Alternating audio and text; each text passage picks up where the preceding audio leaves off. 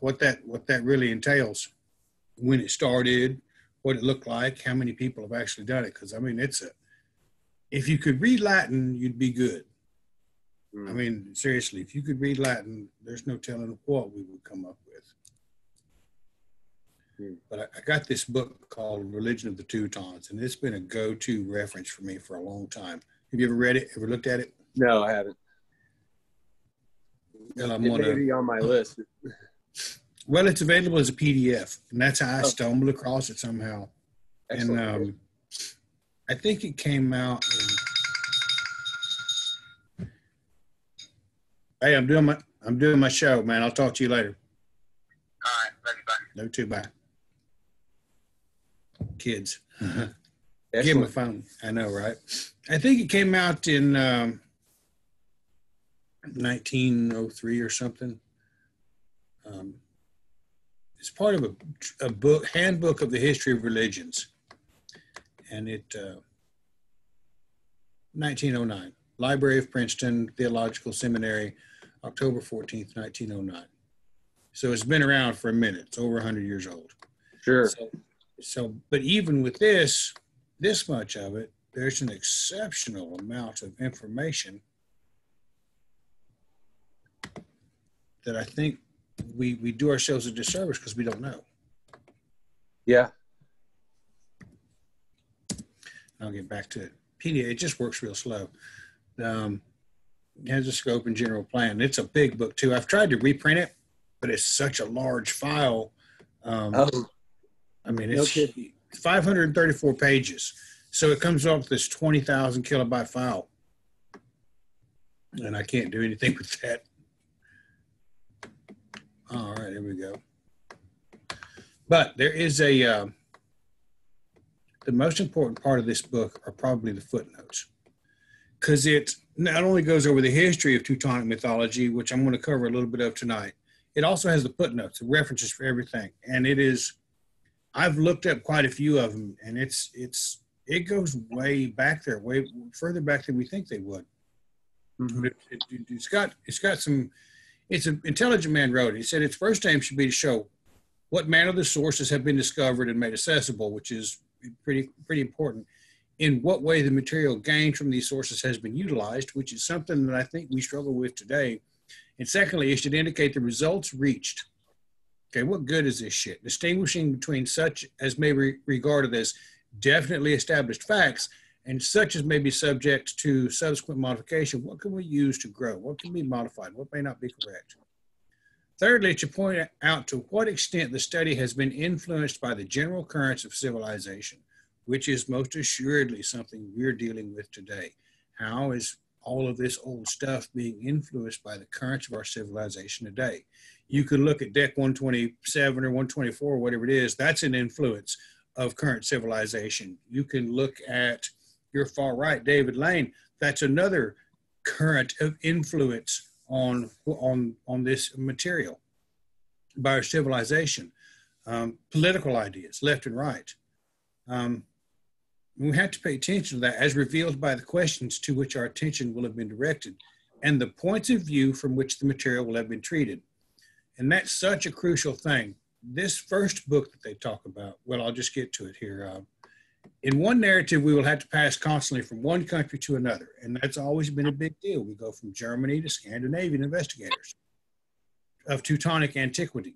They have, as a rule, followed and are to some extent still following different paths. And yet here we are in America combining the two and calling it good. That's another current of influence of our civilization. Teutonic mythology bears less of an international character than most other sciences, although scholars of different nationalities have mutually influenced one another.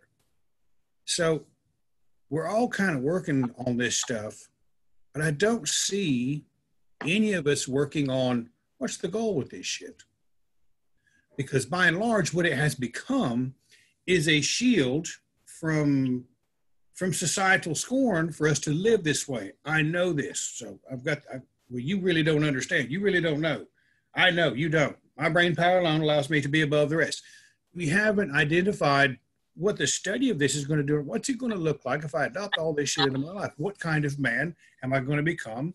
What am I going to look like? What kind of woman will I become? We sometimes, by and large, fail to do that. There's the old standard of traditional or conservative or tribalist or some of these other things that we kind of have an idea on. But what about true success as a father? Because every good Christian man, well, he's probably quite a good father.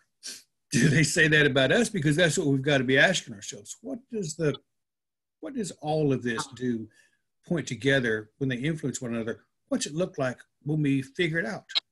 What do we look like when we figure it out? Are we covered in tattoos? I feel like I should be covered in tattoos. I just don't have the money for it. But I feel pretty good about most other things. The study of Teutonic mythology may be traced back to the 17th century, when publications already appeared in which either the popular beliefs or the antiquities of a particular region are treated. Now, in 1691, a Scottish clergyman, R. Kirk, wrote a treatise on elves, fauns, and fairies, which has recently been reprinted as a document of historical interest. Now, that's a real important thing.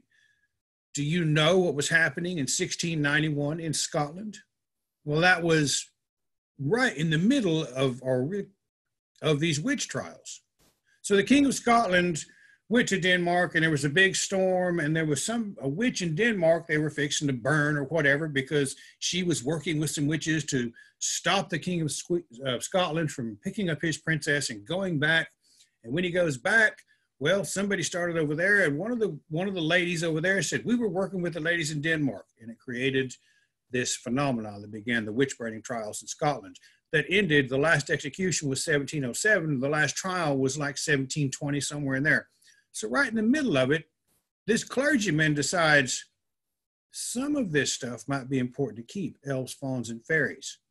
How much liberty would he have to deviate from societal norms during a time like that of persecution to put that into print? But he did it anyway, and he got away with it. And it is now a document of historical interest. The footnote is R. Kirk, Secret Commonwealth, 1691, with comment by A. Lang, was reprinted in 1893, Bibliotheca Declarabus. While in the Netherlands, at the same time, earlier than that, J. Picard, Picardt, in 1660, issued a work on Teutonic antiquities. Now, that's also in a foreign language I can't pronounce. Antiquities were the province and the land of the Nordic. Johann Picard, 1660. Well, they're burning witches at that time too. What inspired these men to take a look at it? And why don't we remember them? I think that's the biggest thing we got to ask ourselves. Why don't we remember that? As early as 1648, however, Elias Schudius had essayed a complete Teutonic mythology, a rather bulky work in which the passages of the ancient writers descriptive of various peoples are treated with little historical discrimination. So this guy drove off into flights of fancy. To these two sources, popular beliefs and the classical writers, there were soon added the records discovered in the north, the Codex Regius and such, and the antiquities brought to light in various parts of Germany. The books and treatises dealing with this material as a whole or in part had, by the middle of the 18th century, reached the number of 1,000. So by the middle of the 18th century, there were 1,000 books and articles on Teutonic mythology. That rivals anything that we have today. And far closer to what we would consider the source material, old wives' tales, great grandma talking about this, that, or the other, than anything we might come across. But it failed, in all of that work, it failed to create an image. But it did result in one thing that we will get to that you cannot miss. Special mention among these should be made of Trogilus Arnkiel, who first made use of the works of Scandinavian scholars. So now we're getting up into the land of the Vikings. And of J.G. Keisler, who drew upon Latin inscriptions and popular beliefs. So now we're getting into, it's probably buried in the Library of the Vatican.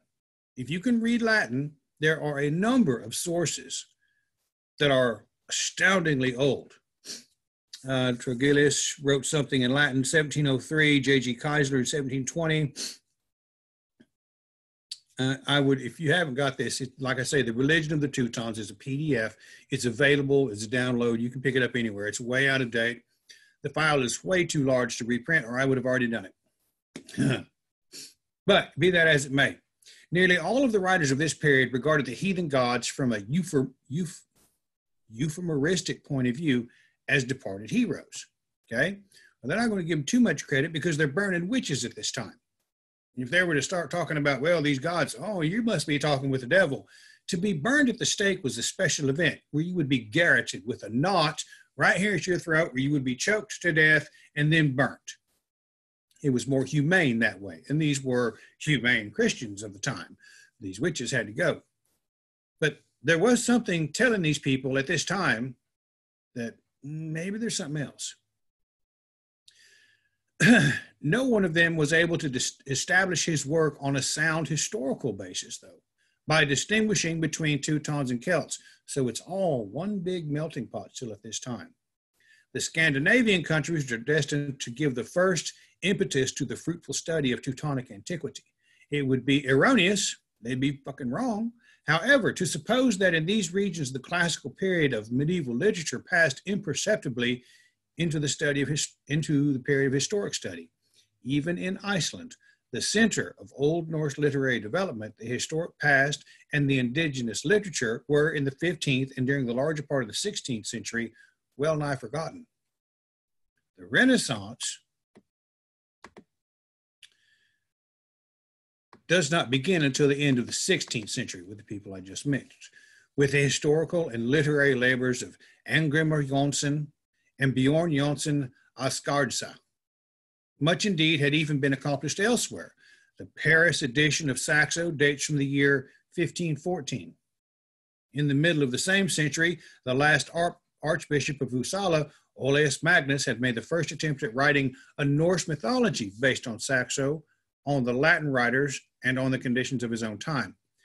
This work appeared in 1555, was entitled Historia de Gentium Septenationalism Turis. Fuck, I can't pronounce that. Just anyway, you get the book, you can find it. Be that as it may, it's there.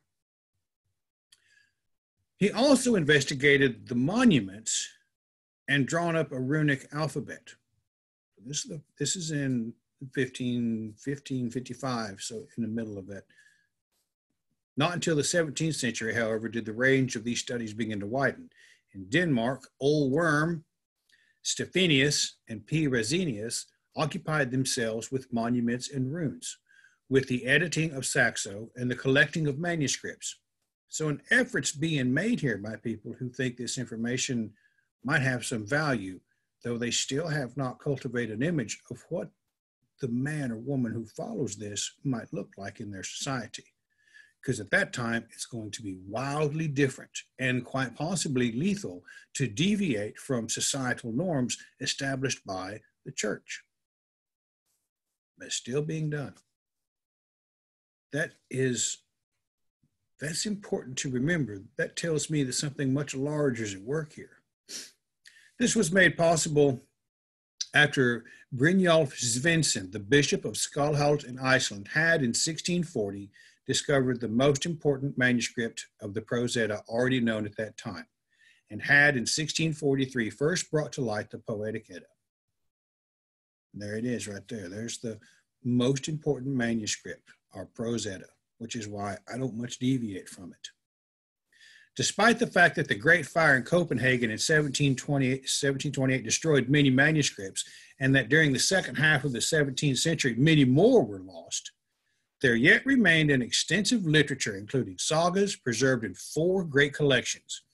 These 4 collections are: 1, the manuscripts collected by Bjørnhof himself and sent in 1662 to Arne Magnusson, sent to the King of Denmark, the Codex Regi. The collection of Arne Magnusson, made between 1690 and 1728, the Codices A and M. Both of these collections are to be found in Copenhagen. 3, the manuscripts collected by Stephanius, now at Uppsala, Codices U. And 4, the codices Holmeses, codices H, discovered in Iceland during the latter half of the 17th century and at present in Stockholm. So there's a big collection of literature here. And yet even at this time, they're calling the Prose Edda, that's the top dog, man. That's where it's all the rest of it's coming from. When this literature was first brought to light, and indeed for a long time afterward, the most fantastic ideas prevailed concerning its origin and antiquity. And I will say that that word fantastic in this old book is spelled with PH. What had been found was thought to be only a small fragment of an Eddic archetype attributed to the Aesir themselves or to the Princess Edda. And that's an interesting title that I've only ever seen in this book, but the Princess Edda, it must be saga, shortly after the time of Odin. This archetype, it thought, contained the patriarchal beliefs of the ancient Atlantis dwellers. Well, they got attributed to somebody. Some 300 years before the Trojan War, the oldest runes were believed to date from 2000 BC. That's quite a stretch, or a ways back, I should say. It wouldn't surprise me if they were that old. Following the wake of Danish scholars and under the influence of conceptions peculiar to the 18th century, conceptions peculiar to the 18th century mean the influence of the church, the Victorian age. Mallet, a Swiss, wrote a book, the purpose of which was to delineate the history of civilization. The North was extolled as the cradle of liberty, which indeed it is. The foundational documents of the United States of America are based upon the ideas that Thomas Jefferson picked up while he attended Cambridge concerning the Angles and the Saxons and those great Anglo-Saxon chieftains that conquered much of, that settled your better part of Wessex and founded the line that is currently the royal family of England, Great Britain today. Slavery, the first of instances of the emancipation of slaves occurred in Europe. The rights of women were first embraced by these tribes of Northern Europe. It truly is a history, a cradle of liberty. The idea of the Republic coming from Greece and all of these, yes, there was an influence there. There was certain aspects of it. But the cradle of liberty and the personal responsibility is most thoroughly pronounced with regards to the ideas of Big Balder, who gave the most favorable judgments, in whose room the least baleful rooms in his home, in whose home the least baleful runes existed. And his son, Odin and Frigga's grandson, Forseti, why, he is the man who offered the soundest judgments. He is the God that settled all disputes. He is the God from which the Gothes, who met out punishment, derived their authority. The idea that we might create liberty, this cradle of liberty, why, what might a man accomplish if he were not afraid of, well, you don't do that? Because much of our governmental ideas today are a mirror of the probationary attitude that is the hallmark of Christian or monotheistic belief systems. You are on a probationary period. If you screw it up, you will spend just this small part. Well, there's all of eternity out here. If you step out of line here, if you look at that boob, you're going to burn. We had this cradle of liberty in the North, and our gods were very much a part of that. Justice. You see it in some other pagan ideas. We see it in Greek and Rome and some of the other pagan civilizations. But the Northern Europeans were ahead of the time in this way. Mallet included in this treatise a translation of several selections from the Eddas. So now we're translating the Eddas. The book was translated into English in 1770 by Bishop Percy, who added an important preface in which a sharp distinction was for the first time drawn between Teutonic and Celtic legends and antiquities. Now we're beginning to understand there's more than one group here that's embracing these ideas, these thoughts, these belief systems. Literature was turned to these finds to good account. In Germany, Herder, with his breadth of view, did not fail to recognize the value of Old Norse literature. Neither did J.R. Tolkien. Standing under the influence of the currents of thought prevailing in the 18th century. So there's that line again, currents of thought prevailing in the 18th century. Make no mistake, we have currents of thought prevailing in our 21st century as well. He paved the way for the romanticism of the 19th. Now we're going to see beautiful Valkyrie, whereas before they may not have been such a welcome sight. His broad and profound intellect combined cosmopolitan interest with an appreciation for the characteristically national, a love for the natural with a feeling for historical development. He took hold of the new material and opened up new points of view. Sounds like my kind of guy. From near and far, he gathered folk songs. Though among these naive Stimmen der Volker, as he called them, there is many a song which we no longer regard in this light. Thus, he believed Velusa to be a product of primitive times. Although he recognized that criticism had not yet passed as a final judgment on the poem, the less-known F.D. Greater also helped to spread knowledge of a Norse mythology and of folk song. In Denmark, the spirit of patriotism served to heighten the interest of the newly discovered poetry. So now it's beginning to give these people an identity as a culture, as a unit, as a country. And it will continue to do so.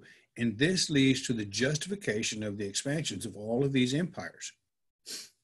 Oehlenschläger proceeded on the supposition that the Eddic poems were part of a single production sought through his cycle of poems, the Nordisk Guder in 1819, to infuse new life into the old myths. What the elder Grundtvig achieved along this line also belongs to the domain of literature rather than that of science.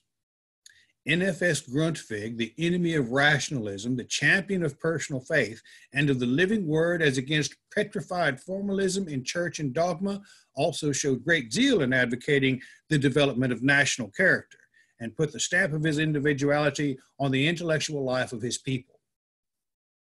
Now we're beginning to see that this understanding of faith, as I said when I talk about Otter and his journey, he cultivates his faith, he calls upon the goddess, and after he develops his faith to the point where he might connect with the divine, she reminds him of who he is, where he comes from, what he's made of. How dare he doubt his ability to become something greater, which is important to consider. All right, thank you for blowing my ears out.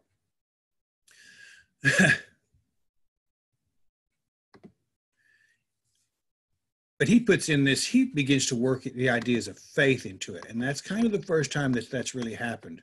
And he's outside of that danger zone. He's 100 years past the witch trials, 100 years after the threat of persecution for a deviation from faith. Now all of a sudden, personal faith once again begins to rear its head. And as I have read before, that the last people to accept the shackle and the yoke of Christianity were the first to shed it as soon as they got the chance. And this is our evidence of such a effort. And it comes from our lore. Imagine that, a powerful document which has every bit the impressive stature and character of the greatest facilities, structures of Rome or Egypt, and yet it revolves around the ability of our minds to become what they're supposed to become, of our hearts to beat strong with people of our own type. What an amazing thought that our literature might be every bit as magnificent a monument as those we stand in awe of and wonder at. If only we had but the eyes to see. What an amazing idea. His enthusiasm for the Norse heroic age, his acumen in the treatment of myths was profound figurative language he sought to interpret. His graceful renderings of these ancient legends in beautiful poems. What a fine way to treat this history, this ancestral faith. Ancient legends and beautiful poems with graceful renderings. Should we not also consider that today? All of this may have borne little or no fruit to the cause of science, but it has unquestionably imbued the heroic age with new life in the popular mind. Now we're beginning to cultivate an image of what it might mean for people that want to follow this path and way of life. I see wonderful things. I see beauty. I see grace. I see song. I see wonderful things in these ancient legends. Will they allow me to cultivate those abilities? Might I become something more, someone worth admiring? Might I become larger than life in the eyes of my children? What greater thing could there be? Meanwhile, the opinion that the Edda contained a most ancient, original, and splendid mythology was not held without opposition. It's always going to be a turd. Always going to be a turd in the punch bowl when you start to shake things up. Finn Janssen, who a century after Bryan held the Episcopal sect of Skalholt, recognized in the Edda a mixture of Christian ideas and scandalous fabrications. Now, you damn right he's going to. We're still not clear of the all-powerful influence of Protestant theologies, the Lutheran Reformation, the Catholic Church, Islam, Judaism, all of those monotheistic ideas. So how would you nip that kind of stuff in the bud? Because the people that are beginning to feel that way, well, they're going to continue to shed that yoke. You're not, those preachers, they're not going to be as important as they used to be. That is what's happening today. And here comes somebody along and says, no, wait a minute. This is too heavily Christianized. And when I see that amongst people of today, I'm like, you're retarded. If you can't separate the wheat from the chaff at this point, where you sit around and say, well, it's too heavily Christianized. A Christian idea, let's be very clear on what that means. The monotheistic ideas of the probationary period of a man's life on this world as determined by an ultimate authority is in no way similar to what we're looking at with regards to our lore, our poetic and our prose edda. That tells us you have what it takes to go and become something great of your own accord. We have blessed you again and again and again. We expect nothing in return. Join us at the table. This is not a Christian idea of an ultimatum or authoritative king that sits with his back to the wall and makes people bow so they don't stab him in the face. Those are the actions of a tyrant. We're looking at an idea, but Finn Janssen, he's not going to be wrong. He's not going to be wrong in his chosen idea. But in a brief survey of the production, he discussed the main features of the religion in a somewhat dry and prosaic fashion. The Historia Ecclesiastian of the island, the ecclesiastical history of the island. So he's enhancing or reaffirming the monotheistic faith, reinforcing the pillars which keep these ideas of monotheism belief solidly entrenched within that island, and with much of Europe. It's his job. That is a cultural wind or cultural influence of the time. In a deeper impression was made by the direction in which Teutonic studies, Teutonic mythology took back in Germany. So, in case one of the reasons I can talk about this nonsense is me and Brandy have been going over this, and we missed a couple of weeks for the holidays, but we've been going over this, studying this, because this book really is full of amazing information. As early as 1720, Keisler suspected the existence of Christian influences in Norse mythology. Oh no, let's discredit it. Towards the end of the 18th and the beginning of the 19th century, this opinion steadily gained ground through the writings of von Schlosser, F.R. Edelung, and F.R. Roos. The work of these three authors is frequently placed in one category, but in reality, only of that of Roos possesses scientific value. So the author of this, Religion of the Teutons, is giving legitimate recourse. He's going to point out and say some things. He distinguished in Norse mythology three factors: popular conceptions from Teutonic age, origin, Christian ideas, and fragments of Greek and Roman mythology. The Edda, he contended, could not be regarded as the common heritage of the Teutons, nor even all of Scandinavians. It was a poetic production that had originated in Iceland under Anglo-Saxon influences.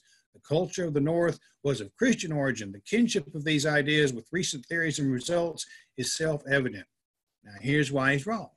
Because one come a long time before the other.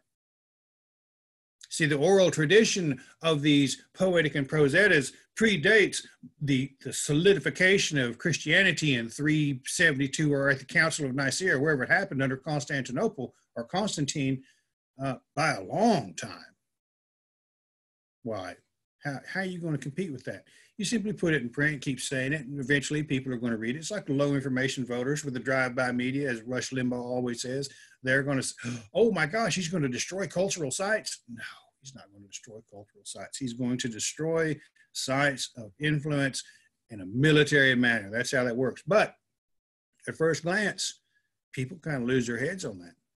So if you're going to church every day, you're trudging along in the kind of the poverty, the mud, the boot, making a nickel a day, working in the cold and the heat, and you're going to church praying for a miracle, hoping for it to change, and then all of a sudden something comes along and reminds you, you're made for something better than this. Why, absolutely it's going to be poo-pooed. Stupid ass word, poo-pooed. The chief center of these studies remained for the time being Copenhagen, where a collection of manuscripts and monuments were deposited, and where also these studies received strong encouragement because they were regarded as subserving national interests. So now when you have separation of church and state and you find something that enforces or empowers the government, now all of a sudden they're at odds with each other. What an interesting dynamic that these documents which support, encourage the cradle of liberty would create a division between a government that wants free people to prosper and a church that wants people to serve and pay tithe.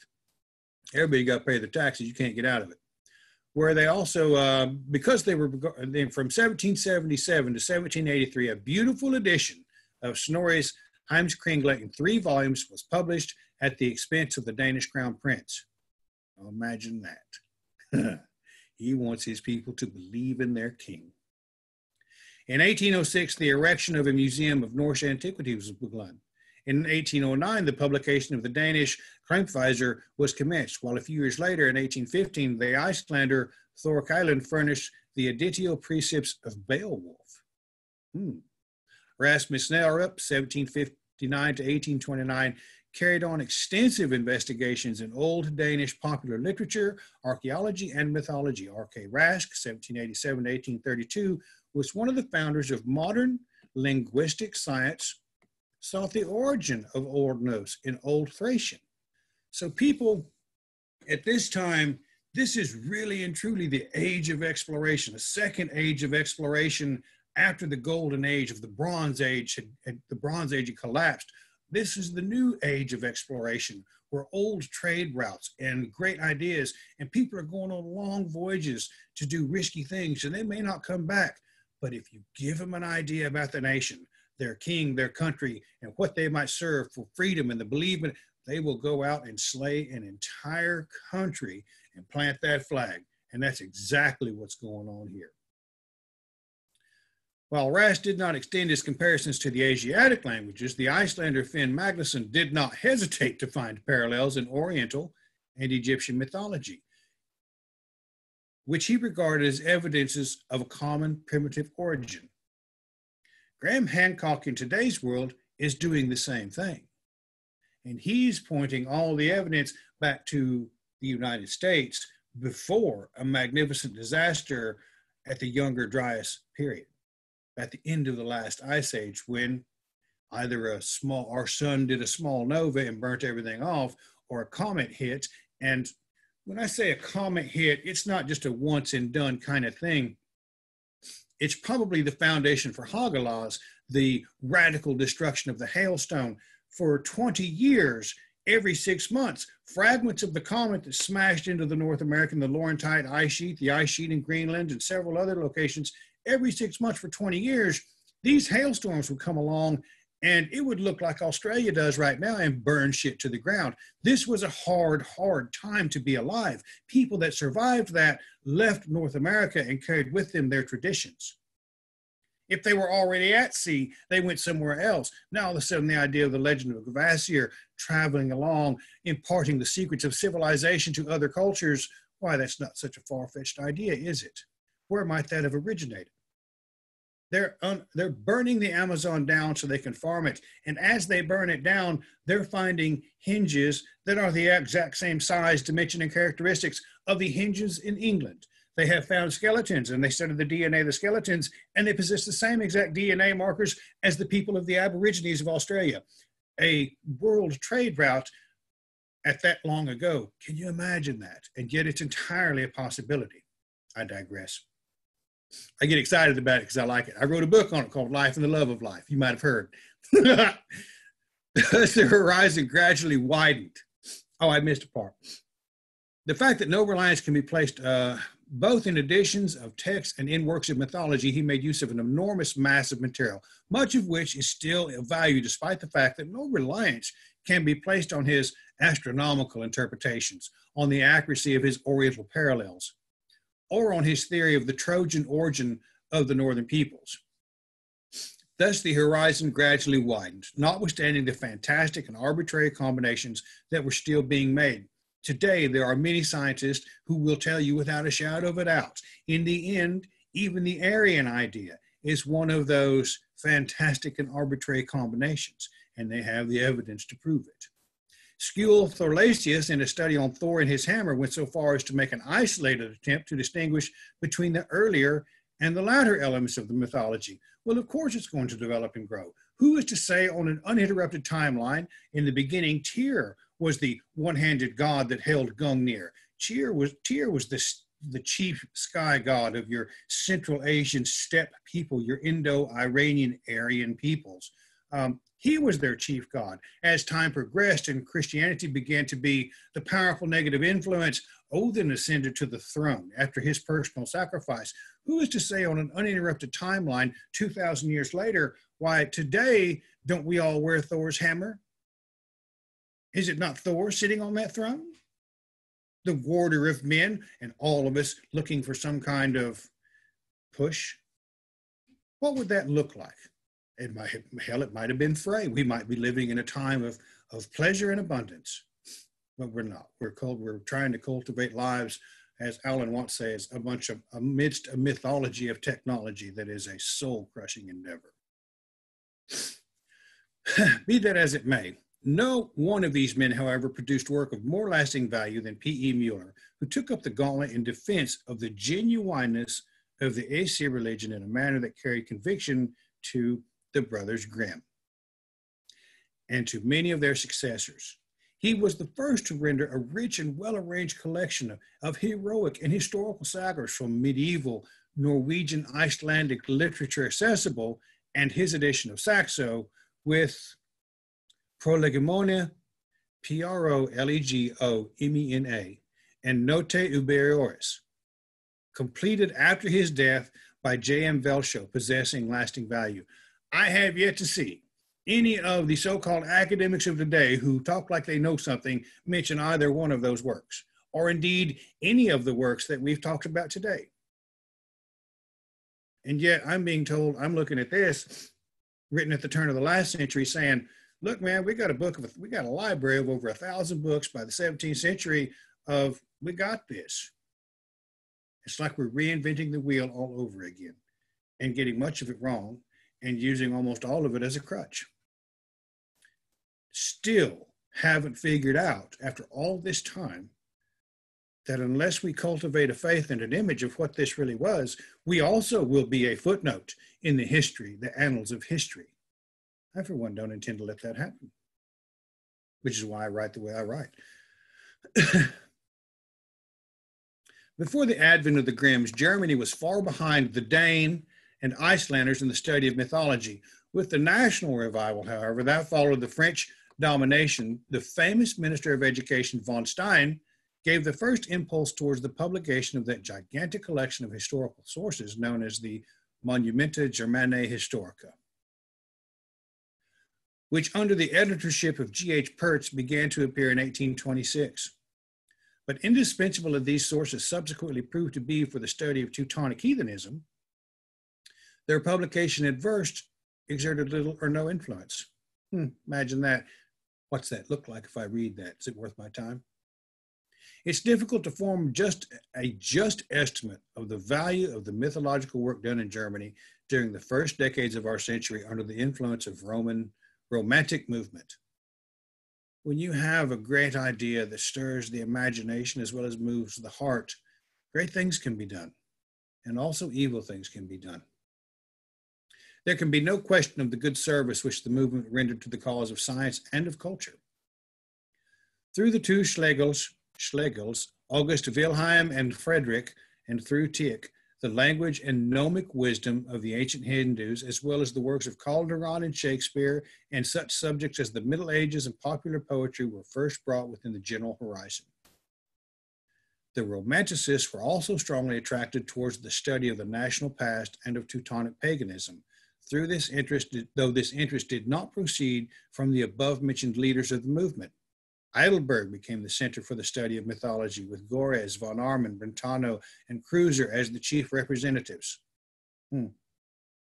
Among these most gifted, perhaps, was Joseph Gores, 1776 to 1848, who devoted himself to editing German chapbooks.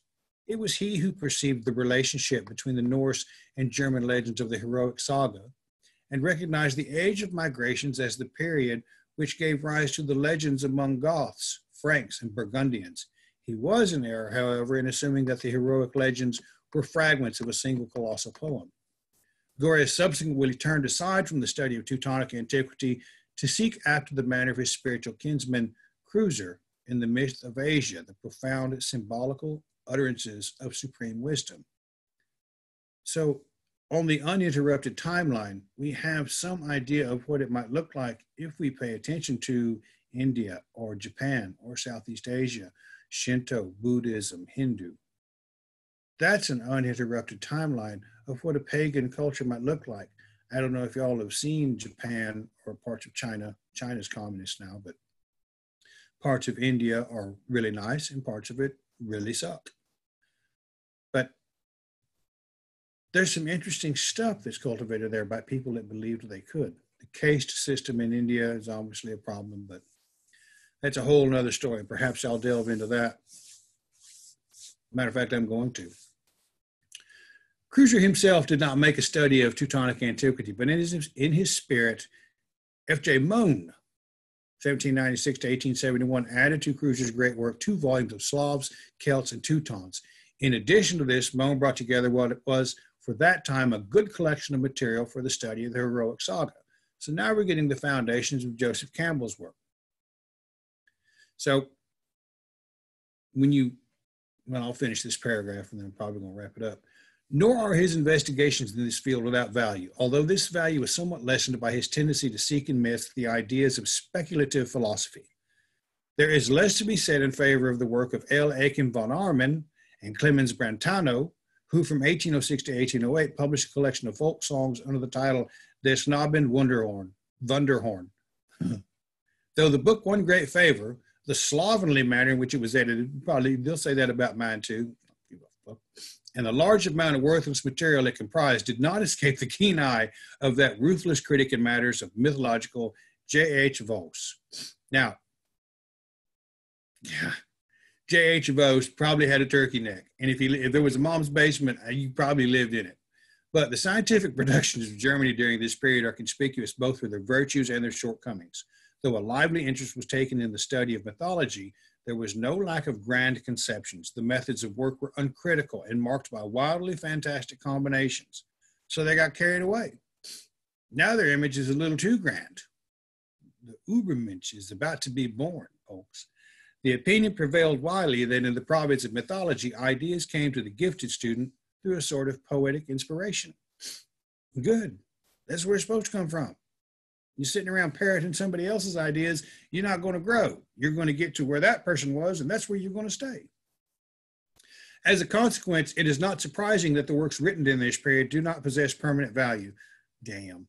Thus, many of the Teutonic divinities which G. Clem enumerates never existed, and it frequently involved considerable effort to remove such names as Crodo, Yeka, Hamon, Jodut, etc. from the list of Teutonic deities.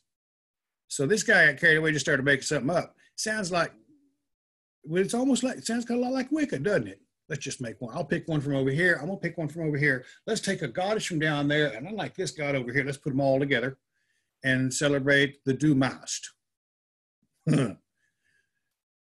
C.K. Barth, in a volume which reached a second edition, identified Hertha with Demeter, Isis, Io, Thetis, and a number of other goddesses. Here and there, however, fruitful work was accomplished. This is mine. And occasionally ideas were brought forward that gave promise for the future. That's also mine.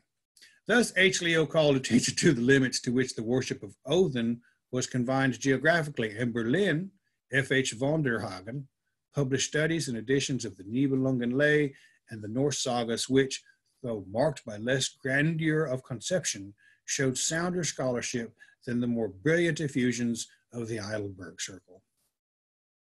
So we just now got to the brothers Grimm and Wilhelm, and we're nowhere near some of the people that we celebrate as ancient scholars. There's a world of stuff we don't know. And like I say, this book has been a go-to source for my kind of academic research. And a lot of people say they don't pay attention to what I've studied or read, but I did go through a 2-year mentorship with Matt Flavelle to get my Gothic credentials for the AFA. And there was a damn lot of reading in that. I stumbled across this book in the study of that course, and it's been a fantastic thing. So I highly encourage you, if you want to understand some of the academic ideas these people are talking about, because we all see them. They get in these long-winded discussions about high-minded ideals, and they're parroting somebody they think from the last century might have been reasonably intelligent, not knowing that those guys are also parroting stuff that has been going on since the 15th century. And nowhere has the parroting of these academic ideas cultivated the idea or the image of what we might become if we were to truly embrace this as a spirituality and a faith. What does that look like? I see people that embrace that. I see people that stand up, accept challenges. They become stronger. They become sturdier in their relationships. They become worthwhile members of society. I don't see them front loading their message with the demand that we understand that, well, you might really be a victim, you just don't know it. You know, this group over here rules, or this group, we're going to be kept down, the plight of the quiet man. There's a romantic idea that we ought to consider embracing as if it might be a legitimate course for us to become something more, no matter what's happening in the world. If we continue to be distracted by all these other things, we'll never be the confident individuals we're capable of to handle the results of all of the nonsense we see going on around us. Because whether we like it or not, we live in a world that could give two shits whether or not we develop, cultivate the gifts that we were born with or the capabilities that we have. They will all dine at your table once you do, but until you do, you better know your place. Let's use this also to cultivate those gifts.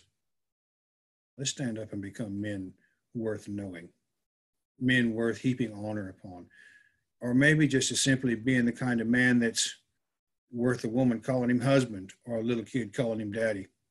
Man, you start with something simple like that, there ain't nothing going to stop you, folks. Any man that walks out his front door with the full confidence that my wife loves me, my children are in a good place in this world, can do anything that the day brings to his feet. Anything. And the limits to your success in that state of mind are simply the limits of your thought process. That's the way I feel about it. That's the way I believe. And I appreciate every one of you coming on tonight. And I knew it was going to be kind of dry. I tried to liven it up a little bit, making fun of myself, because that's just what I do. But this is a real, true, important work with regards to where we might come from. And there's some real serious lessons we can learn from this. If anybody has any question, feel free to jump on and hit me with it. I think I got a book here. I could probably answer that sometime.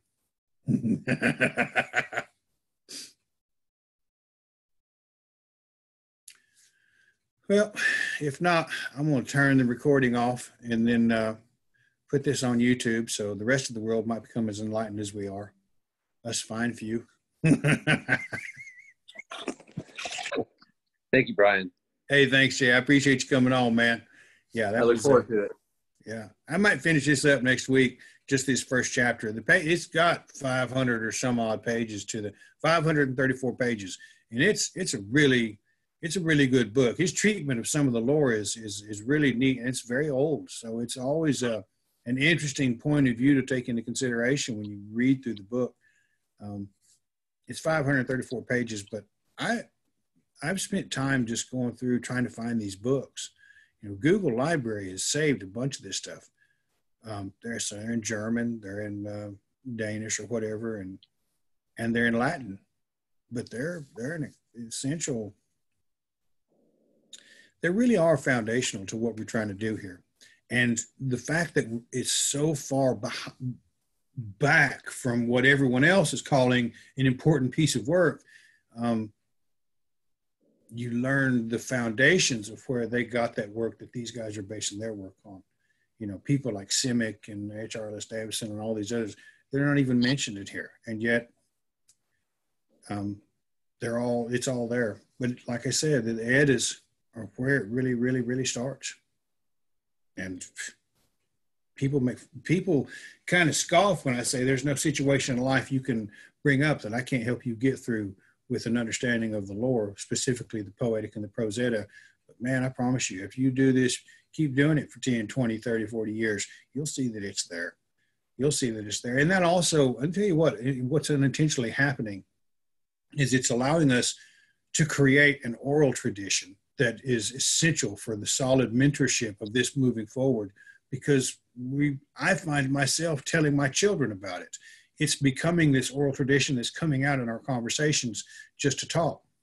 And it's just, it'll probably continue on that way. Hopefully it'll go beyond, well, my granddaddy always said, but no, you need to say that. You know what I mean? That's what I hope. Anyway. All right, guys, I appreciate everyone coming on. I'm going to call you in just a second, bub. Everybody all right, man. All y'all have a good night. Thank you very much. Go out there tomorrow on Monday, grab it by the nose and whip its ass. Have a good day.